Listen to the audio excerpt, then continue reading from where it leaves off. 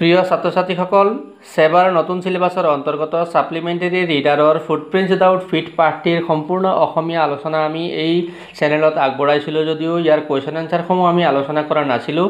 গতিকে আজি আমি আমাৰ এই ভিডিঅ'টোত ফুটপ্ৰিন্টস উইদাউট ফিট নামৰ পাঠটোৰ সম্পূৰ্ণ কোৱেশ্যন আনসাৰসমূহ আলোচনা কৰিম। গতিকে এই ভিডিঅ'টোলৈ সকলোকে আদৰণি জনাইছোঁ।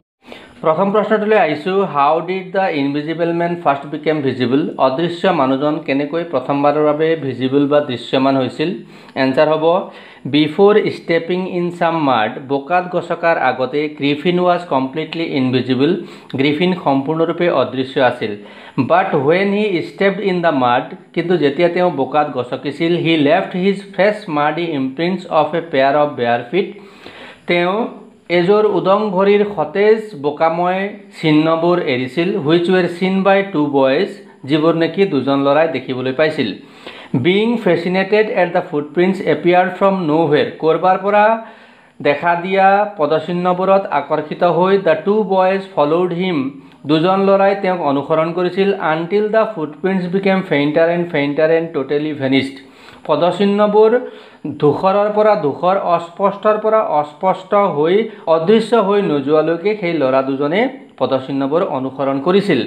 ইজিলি এস্কেপিং ফ্ৰম দেম, তেওঁলোকৰ পৰা অৰ্থাৎ ল'ৰা দুজনৰ পৰা সহজভাৱেই পলাই সাৰি Griffin went into a big London store two ৱেৰ sum warm clothes, উমাল কাপোৰ পিন্ধিবৰ কাৰণে গ্ৰিফিনে লণ্ডনৰ এখন ডাঙৰ দোকানত সোমাইছিল। When all of the শ্বপকিপাৰ্ছ went after closing the ডোৰ, যেতিয়া দৰ্জাখন বন্ধ কৰি সকলো দোকানীবোৰ তাৰ পৰা গুচি গৈছিল, হি dressed himself putting on শ্বুজ and overcoat and এ হেট, তেওঁ জোতা, দীঘল কোট, টুপি আদি পিন্ধি লৈছিলে। দাস বিং ভিজিবল, এনেদৰে তেওঁ কাপোৰ পিন্ধি পেলাই দৃশ্যমান হৈছিলে। দাস বিং ভিজিবল, এইদৰে দৃশ্যমান হৈ he slept on a pile of কুইলছ, তেওঁ লেপৰ দমৰ মাজত শুই পৰিছিল। But he did not wake up early in the next morning, কিন্তু তেওঁ পিছদিনা ৰাতিপুৱা সোনকালে সাৰ পোৱা নাছিলে। And he was visible to the people who came to work at the store, আৰু ৰাতিপুৱা যেতিয়া মানুহবোৰ দোকানখনত কাম কৰিবলৈ আহিছিল সেই মানুহসকলৰ কাৰণে তেওঁ দৃশ্যমান হৈছিল। 2 নং প্ৰশ্ন, হোৱাই ৱাজ গ্ৰিফিন ৱাণ্ডাৰিং দ্য ষ্ট্ৰীটছ, গ্ৰিফিনে ৰাস্তাই ৰাস্তাই কিয় ঘূৰি ফুৰি আছিল? Griffin was completely A ললেছ person, Griffin এজন সম্পূৰ্ণৰূপে আইন নমনা বা বেআইনী ব্যক্তি আছিল। হিজ লেণ্ডলৰ্ড ডিছলাইকড হিম, তেওঁৰ মালিকে তেওঁক বেয়া পাইছিল। And tried two throw' him of from his house, আৰু তেওঁক তেওঁৰ ঘৰৰ পৰা উলিয়াই দিব বিচাৰিছিল। বিং ৰিভেঞ্জফুল, তাতে তেওঁ খং উঠি প্ৰতিশোধ পৰায়ণ হৈছিলে। বিং ৰিভেঞ্জফুল, প্ৰতিশোধ পৰায়ণ হৈ হি set fire to his লেণ্ডলৰ্ডছ house, তেওঁ তেওঁৰ মালিকৰ ঘৰত জুই লগাই দিছিল। কমিটিং এন আনলফুল এক্ট, এনেকুৱা বেআইনী কাম কৰি he head to remove his clothes two escape without being চিন ফ্ৰম দেয়াৰ, তাৰ পৰা নেদেখাকৈ ওলাই যাবৰ কাৰণে, পলাই যাবৰ কাৰণে তেওঁ তেওঁৰ সকলো কাপোৰবোৰ খুলিব লগা হৈছিল। চ' সেইকাৰণে he became A homeless ৱাণ্ডাৰাৰ without clothes and money as well, আৰু টকা আৰু কাপোৰ নথকা অঘৰীৰ দৰে তেওঁ ঘূৰি ফুৰিব লগা হৈছিল। 3 নং প্ৰশ্ন, হোৱাই does Mrs hall find the scientist এচেণ্ট্ৰিক? Mrs হলে বিজ্ঞানীজনক কিয় এচেণ্ট্ৰিক, অদ্ভুত বা বিচিত্ৰ যেন পায়? Being fully dressed up in ড্ৰুৰী লেনৰ সেই থিয়েট্ৰিকেল দোকানত সোমাই তেওঁ সম্পূৰ্ণৰূপে কাপোৰ পিন্ধি লৈছিলে, অৰ্থাৎ সম্পূৰ্ণৰূপে সাজ পিন্ধি। এণ্ড ৰবিং দ্য শ্বপকিপাৰ, আৰু দোকানীজনক ডকাইতি কৰি। Griffin went to the village of আইপিং, গ্ৰিফিনে আইপিং নামৰ গাঁৱলৈ গুচি গৈছিল। And booked 2 ৰুমছ at N in there, আৰু তাতে এটা অতিথিশালাত তেওঁ 2টা কোঠালি বুক কৰিছিল, ভাড়াত লৈছিল। The advent of N আনফেমিলিয়াৰ person to the in winter was N unusual event, advent বুলি ক'লে আগমন অৰ্থ বুজায়। শীতকালত অতিথিশালাত এজন অচিনাকি মানুহৰ আগমন, ৱাজ এন আনইউজুৱেল ইভেণ্ট, এটা অসাধাৰণ কথা বা ঘটনা আছিল। মোৰঅভাৰ, আনকি the person head N uncommon appearance, মানুহজনৰ এটা অসাধাৰণ চেহেৰা, বেণ্ডেজ আদি বন্ধা অসাধাৰণ চেহেৰা আছিলে। হুইচ ছাৰপ্ৰাইজ হল, যিটো নেকি সকলোকে আচৰিত কৰিছিল। Mrs hall made every ইফৰ্ট two B friendly with him, Mrs হলে তেওঁৰ লগত বন্ধুত্বসুলভ হ'বলৈ সকলো প্ৰচেষ্টা কৰিছিল। But he did not respond well, কিন্তু তেওঁ ভাল সঁহাৰি দিয়া নাছিল। হি ছেইড ডেট, তেওঁ কৈছিল যে he had no' ডেজায়াৰ to talk to হাৰ, তাইৰ লগত কথা পাতিবলৈ তেওঁৰ কোনো ইচ্ছা নাই বুলি কৈছিল। এণ্ড হি হেড কাম দেয়াৰ লুকিং ফৰ চলিটিউড, আৰু চলিটিউড বুলি ক'লে নিৰ্জনতা বিচাৰি তেওঁ তালৈ আহিছিল বুলি কৈছিল। Further, he said that তেওঁ আগলৈ কৈছিল যে he did not want any disturbance in his work. তেওঁৰ কামত কোনো দিগদাৰি পোৱাটো নিবিচাৰে. For all these reasons and strange behavior, এই সকলোবোৰ কাৰণৰ কাৰণে আৰু আচৰিত ধৰণৰ ব্যৱহাৰৰ বাবে Mrs hall regarded the সায়েন্টিষ্ট এচেন্ট্ৰিক. Mrs হলে সেই বিজ্ঞানীজনক অদ্ভুত বা বিচিত্ৰ বিবেচনা কৰিছিল. 4 নং প্ৰশ্ন, what curious episode occurs in the study ঘৰত বা পঢ়া ঘৰত কি কৌতূহলী কি আচৰিত ঘটনা ঘটে? The noises coming out from the study awakens the clergyman and his wife early in a morning. Study ঘৰৰ পৰা বা পঢ়া ঘৰৰ পৰা অহা হুলস্থুলৰ বাবে এদিন ৰাতিপুৱা সোনকালে ধৰ্মযাজক আৰু তেওঁৰ ঘৈণীয়েকে সাৰ পায়. They come downstairs, তেওঁলোকে খটখটি বগাই তললৈ নামি আহে and hear the chink of money being taken from the clergyman's desk. আৰু ধৰ্মযাজকজনৰ ডেস্কৰ পৰা কোনোবাই টকা উলিয়াই থকাৰ খচখচনি শব্দ তেওঁলোকে শুনিবলৈ পায়. The clergyman wants to surprise the thief with a poker. এটা ডাণ্ডাৰে ধৰ্মযাজকজনে চোৰটোক আচৰিত কৰি দিবলৈ বিচাৰে. Silently approaching and firmly grasping the poker. মনে মনে আগবাঢ়ি আৰু জোৰেৰে ডাণ্ডাটো খামুচি ধৰি the clergyman flings open the door. ধৰ্মযাজকজনে তৎক্ষণাত দৰজাটো খুলি পেলায়. But he himself is surprised finding the room empty. কিন্তু কোঠালিটো খালী দেখি তেওঁ নিজেই আচৰিত হয়. They look all over the room. সিহঁতে গোটেই কোঠালিতে চায়. Even up the chimney. আনকি চিমনিটো চায়. But there is no one there. কিন্তু তাত কোনো নাই. Surprisingly, আচৰিতভাৱে the desk is open. ডেস্কটো খোলা হৈ আছিল and the money is found missing. আৰু টকাটো হেৰাই আছিল. The clergyman keeps wondering the rest of the day. গোটেই দিনটো ক্লাৰ্জিমেনজনে এই কথাটোৰ বাবে আচৰিত হৈ থাকিল. It is the curious episode. এইটোৱে আচৰিত বা কৌতূহলী ঘটনা হয়. 5 নং প্ৰশ্নত সুধিছে what এক্সট্ৰাঅৰ্ডিনাৰী things happened at the in. অতিথিশালাত কি অসাধাৰণ ঘটনা ঘটিছিল? ক্লাৰ্জিমেনৰ ঘৰত হোৱা ঘটনাৰ বাদেও অতিথিশালাতো বহুত ধৰণৰ অসাধাৰণ ঘটনাবোৰ ঘটি আছিল. গতিকে সেইবোৰ কি বুলি প্ৰশ্ন সুধিছে, এইটো এনচাৰটো অকণমান দীঘল হ'ব. One morning the landlord and his wife were surprised to see the scientist's door wide open which usually remains shut and locked. সচৰাচৰ বন্ধ হৈ থকা বিজ্ঞানীজনৰ কোঠালিৰ দৰজাটো এদিন ৰাতিপুৱা খোলা দেখি মালিক আৰু তেওঁৰ ঘৈণীয়েক আচৰিত হৈছিল. If somebody happened to enter his room, যদিহে কোনোবা তেওঁৰ কোঠালিত কেতিয়াবা সোমায়, he became furious. তেওঁ অগ্নিশৰ্মা হৈ উঠিছিল. They did not want to miss this opportunity. এই সুবিধাটো যে দৰজা খোলা হৈ আছে, গতিকে সেই কোঠালিটোৰ ভিতৰত কি হৈ থাকে অলপ চাই লোৱাৰ এই সুবিধাটো তেওঁলোকে মিছ কৰিব বিচৰা নাছিল.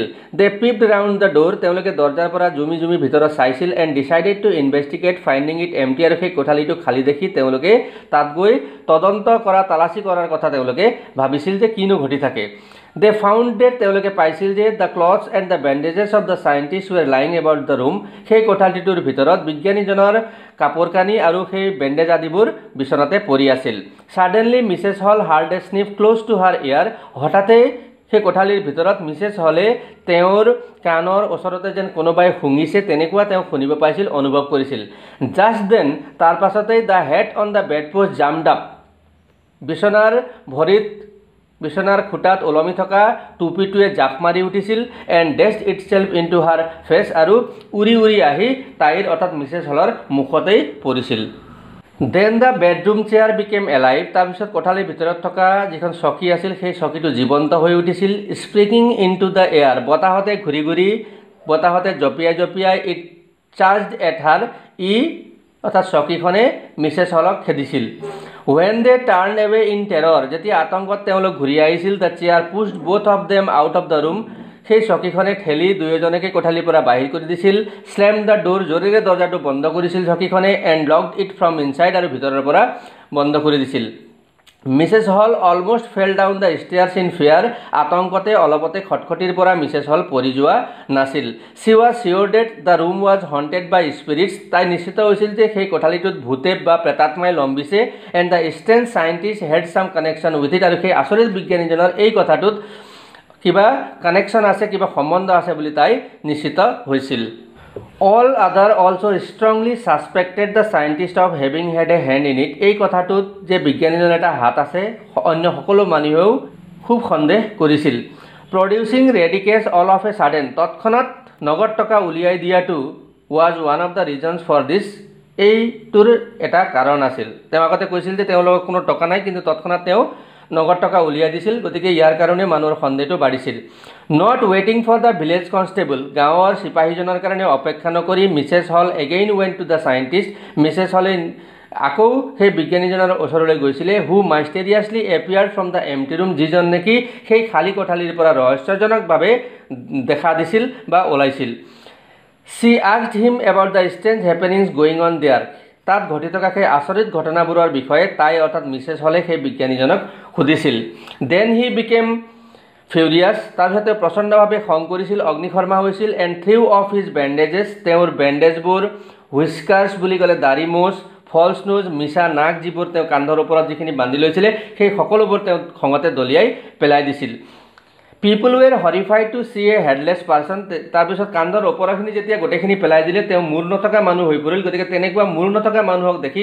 মানুহবোৰ আতংকিত হৈছিল When the constable along with other people tried to arrest him যেতিয়া সিপাহীজনে আৰু অন্য মানুহবোৰে সেই বিজ্ঞানীজনক ধৰিবলৈ চেষ্টা কৰিছিল দ্য সাইণ্টিষ্ট বিকেম কমপ্লিটলি ইনভিজিবল বিজ্ঞানীজন সম্পূৰ্ণৰূপে অদৃশ্য হৈছিল অৰ্থাৎ এটা এটাকৈ কাপোৰ খুলি খুলি বিজ্ঞানীজন সম্পূৰ্ণ অদৃশ্য হৈ পৰিছিল হিট দেম উইথ ব্লোজ তেওঁলোকক সি ভুকুৱাইছিল এণ্ড এস্কেপড আৰু তাৰ পৰা পলাই গৈছিল দিজ ৱেৰ দ্য এক্সট্ৰা অৰ্ডিনেৰী হেপেনিংছ এইবোৰেই অসাধাৰণ ঘটনাবোৰ আছিলে যিবোৰ নেকি সেই অতিথিশালাত ঘটিছিল 6 নং প্ৰশ্ন Griffin was radar A ললেছ person comment Griffin এজন আইন নমনা ব্যক্তি আছিল মন্তব্য দিয়া বা do U consider Griffin A ললেছ person তুমি গ্ৰিফিনক আইন নমনা ব্যক্তি বেআইনী ব্যক্তি বুলি বিবেচনা কৰা নেকি give reasons for your answer তোমাৰ উত্তৰৰ সপক্ষে যুক্তি দিয়া গ্ৰিফিন ৱাজ নট এ ল এবাইডিং পাৰ্চন গ্ৰিফিন এজন আইন মনা ব্যক্তি নাছিল he was properly A ললেছ citizen তেওঁ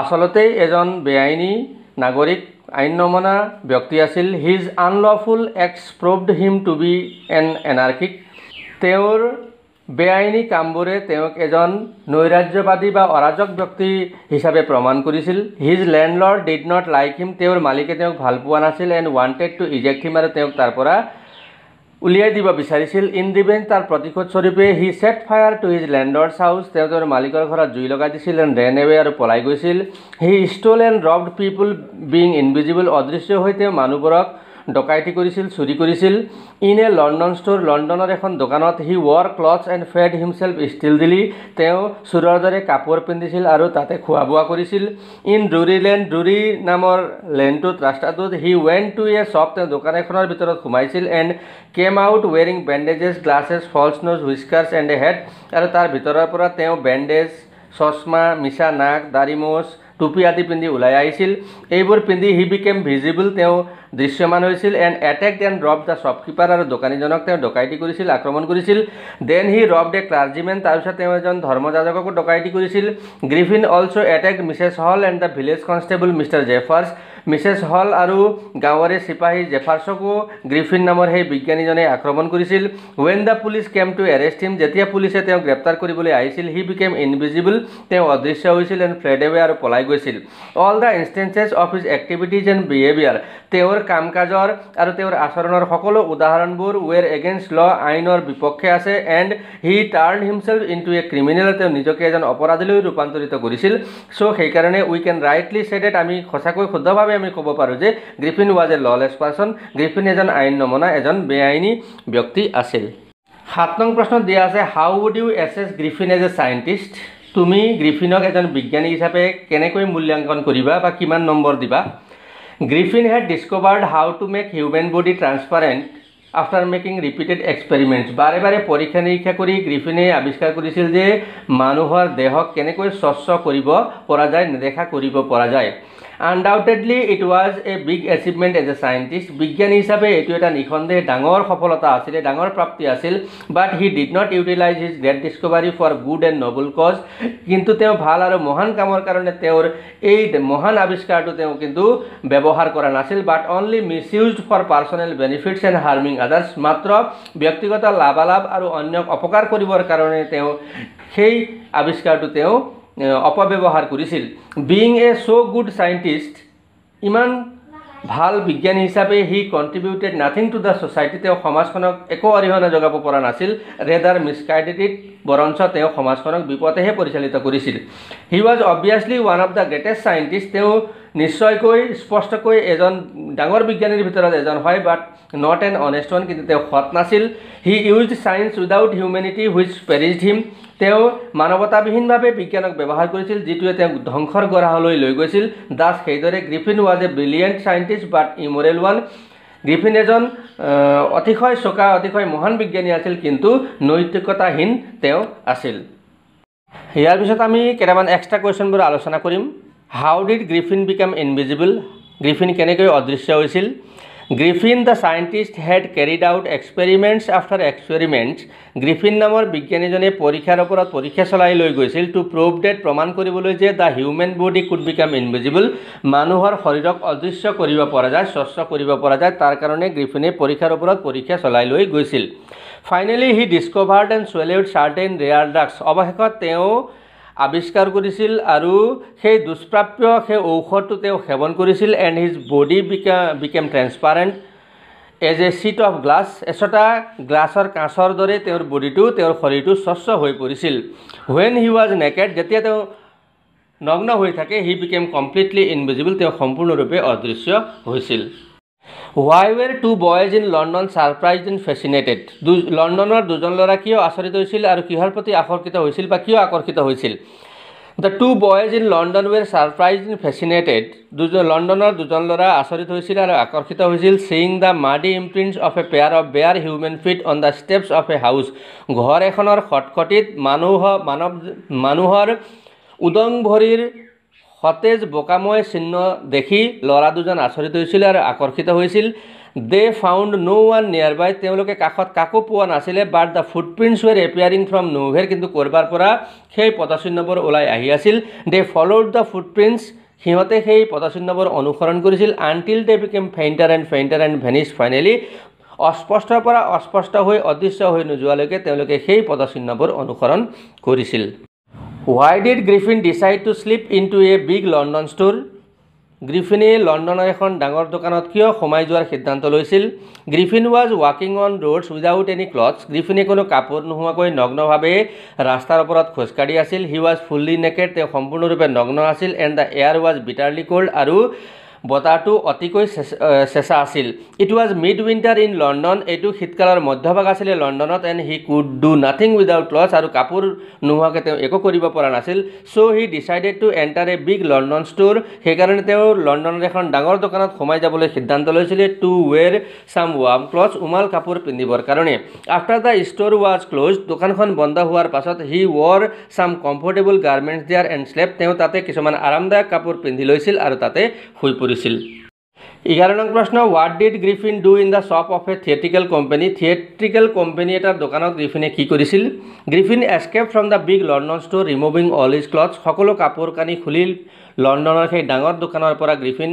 পলাই আহিছিল নাও he was ৱাণ্ডাৰিং without clothes in চিনি উইণ্টাৰ অফ লণ্ডনৰ সেই শীতকালৰ সময়ত কোনো কাপোৰ নোহোৱাকৈ তেওঁ ৰাস্তাই ৰাস্তাই এতিয়া ঘূৰি ফুৰি আছিল হি then decided to find not only clothes তেওঁ এতিয়া মাত্ৰ কাপোৰেই বিচাৰিবলৈ সিদ্ধান্ত লোৱা নাছিল বাট also' something day to hide the empty space above his শ্বল্ডাৰ্ছ কান্ধৰ ওপৰত অৰ্থাৎ ডিঙি আৰু মুখটোক যাতে ঢাকিব পৰা কিবা বস্তু পোৱা যায় সেই বস্তুখিনিও তেওঁ বিচাৰিবলৈ কাপোৰ মাত্ৰ নহয় ডিঙি আৰু মুখটো ঢাকিব পৰা বস্তুও তেওঁ বিচাৰিবলৈ সিদ্ধান্ত লৈছিলে চুন হি found A suitable shop in the ড্ৰুৰী লেন ড্ৰুৰী নামৰ ৰাস্তাটোত তেওঁ এটা উপযুক্ত দোকান তেওঁ বিচাৰি পাইছিল and came out wearing বেণ্ডেজেছ dark glasses false nose হুইস্কাৰ্ছ and A large head আৰু সেই দোকানখনৰ পৰা তেওঁ বেণ্ডেজ কলা চশমা মিছা নাক দাড়ি মোচ ডাঙৰ টুপি আদি সকলো তেওঁ পিন্ধি তাৰ পৰা ওলাই আহিছিল হি also' এটেকড the shopkeeper and stall all is money তেওঁ দোকানীজনক আক্ৰমণো কৰিছিল আৰু তাৰ পৰা তেওঁ সকলো টকাও চুৰ কৰিছিল 12 নং প্ৰশ্ন what happen two জেফাৰ্ছ when he tried two case Griffin the scientist Griffin নামৰ বিজ্ঞানীজনক ধৰিবলৈ চেষ্টা কৰোঁতে জেফাৰ্ছৰ কি ঘটিছিল